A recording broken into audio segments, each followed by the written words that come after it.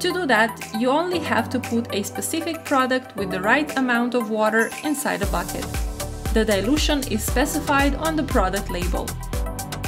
We suggest making the sanitation process daily after the clinical operations. Take out the cannulas, open the tubes, and let the suction work until the solution finishes. Suction tube sanitation is necessary.